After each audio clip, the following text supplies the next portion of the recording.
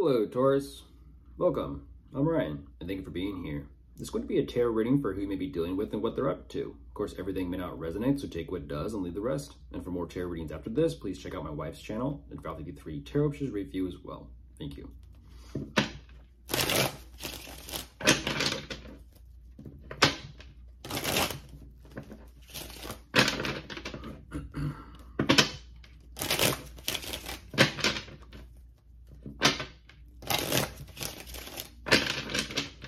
All right, let's see what's going on.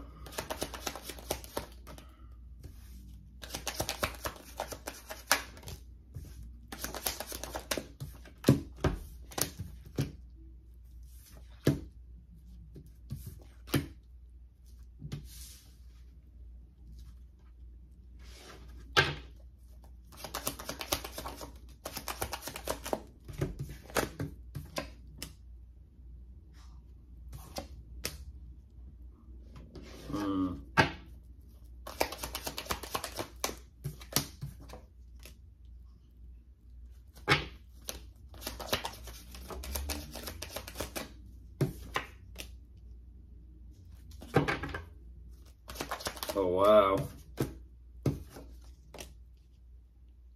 Wow. A couple more, then I'll jump into this.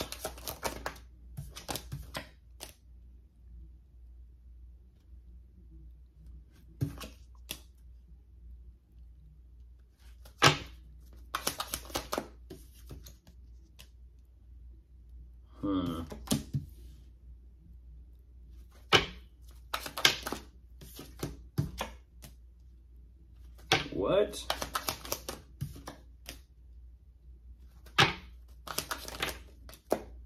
I was wondering, is it too good to be true? It's like a rom-com. Is it too good to be true? And then after the movie is over, it's kind of like everyone just kind of splits up and goes their own way. Kind of like the movie Titanic. Imagine if Leonardo and whoever her name was, they did the movie together, everyone was in tears by the end of it, and then by the end of it, when the movie was done filming, they're kind of like, and I'm done, I can't stand working with them. Jumping into this, Taurus, what they show me, and I don't exactly know what is going on with this, because there is a situation here. Once again, they present your energy very clearly as well as their energy, and I'm like, I don't know what's going on. But this is clearly someone that you are in a commitment relationship or marriage with. I don't know the dynamic of this.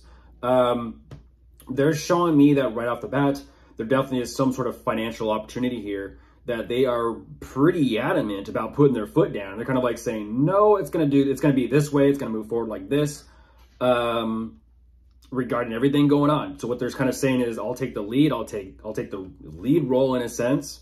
Go figure. We're talking about movies now. I'll take the lead role and I'll kind of move forward with whatever this vision is that I do have. Even though they are constructing and putting things together for themselves, they're not too sure. It kind of has this energy of, let's do this. And then all of a sudden it's kind of like, okay, but first I need a nap. There's a situation between the two of you. They are definitely taken back by it. It's almost the equivalent of they woke up from their nap, they're, you would think, ready to go. And then it's like, no, not quite yet. I still need to kind of like look over some things. And so even though they are getting clarity and perspective on the situation, okay, I'm ready to move forward now. Now wait. And now there's a consideration of what to actually do. And it's like, where are you going? Where are you going? From point A to X, to B to Z, to C to J. It's like zigzagging here, zigzagging. And it's like, okay, we're not moving forward here. We're kind of, two-stepping in place. I don't know what this is about. They're showing me that their overall so-called plans for the future. I don't know how to say this, Taurus, other than to rip the Band-Aid off and say it. The commitment, the relationship, and the marriage between the two of you, they feel like they gain some sort of recognition, praise, applause, or let's just say get some sort of image out of this that causes them to feel very confident. And this is what I'm very fascinated myself about, is they show me this energy of they feel like them taking the lead role, or in a sense the head position of the situation, that's what gives them literally control and confidence. At the same time, get this, this overall energy about the two of you, whether this is they want to be pedestaled by you, maybe they're into that kind of praise thing, I don't know. They feel like there's a possibility of love here about the situation. And it's like, I don't know if that's, you know, self-love for themselves or if this is new love between the two of you at this point. Because they show me so much focus about themselves to the point where the way that things are actually moving forward, financially speaking, is actually very upsetting. And I don't know what that's about. Let's continue.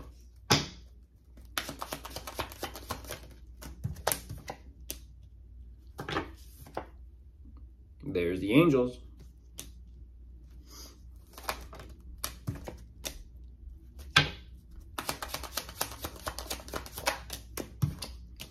That one got you, didn't it, Crosswatcher? Yeah, it did. It did.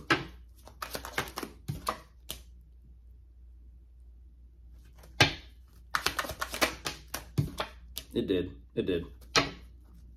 You know what I'm talking about. You know what I'm talking about.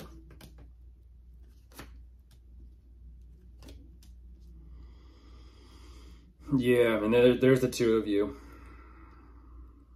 There's the two of you.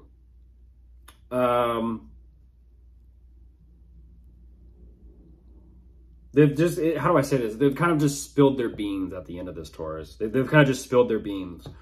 Let me take this a little bit further before I jump back in.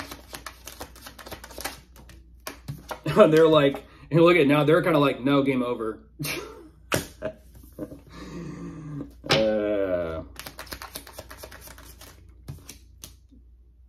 Not so fast there. Not so fast.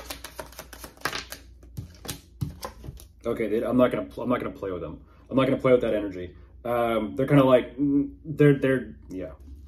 You understand, Crosswatcher. You understand. At that point, you know, it's just enough. You know, drop it.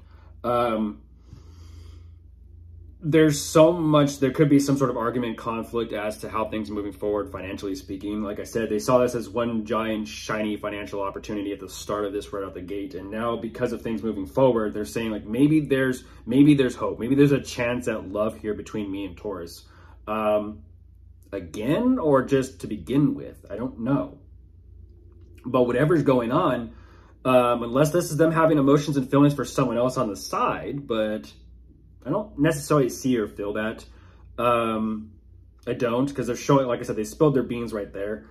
They're showing me that the longer they sit with this upset that they're in, they're trying to create that inner peace with themselves. And I feel like they do a pretty good job at it, because they do kind of, in a sense, kind of gain their emotional bearings once again. And they do kind of put this behind them to move forward. At the same time, with so much responsibility to kind of take care of and oversee as well as deal with, I feel like, excuse me, drink responsibly or don't drink at all. Regarding the emotional energy here of what they're spilling their beans about, this is what they're keeping secret and hidden from you. They're internalizing the awareness and the knowing of what they're doing, what they're going through, and what they're putting the two of you through. But at the same time, they're also kind of like saying, but wait, no, but wait, with time, you actually do make me happy, Taurus. And it's like,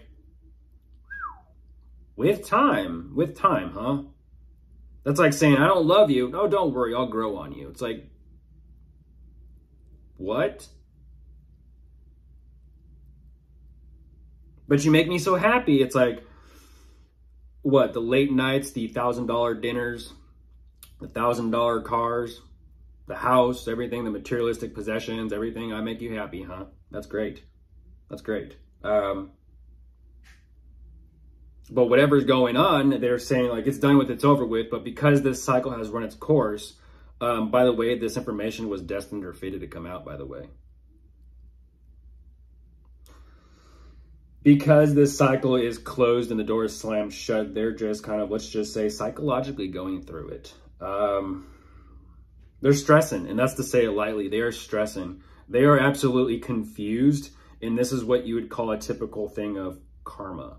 When you use someone for the wrong reasons, when you get into a relationship for the wrong reasons, when you try to literally use someone as your wallet or your purse or your own personal piggy bank whatever it is, when you have the ill intention, this is what happens. Of course, if you are dealing with anyone, you could be dealing with a water sign, a fire sign, an air sign, or an earth sign. They're all here.